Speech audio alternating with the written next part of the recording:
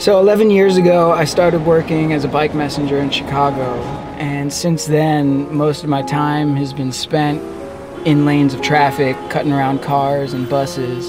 So it's always important for me to find some time to get away from all that, and riding track lacrosse has been a perfect conduit for that.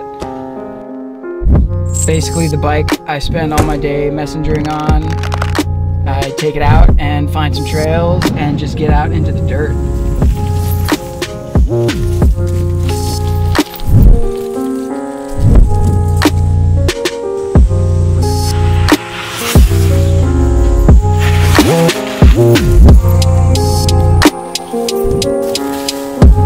Riding out in the dirt gives me a chance to reconnect with the bike and why I love cycling, but it's also just a way to escape.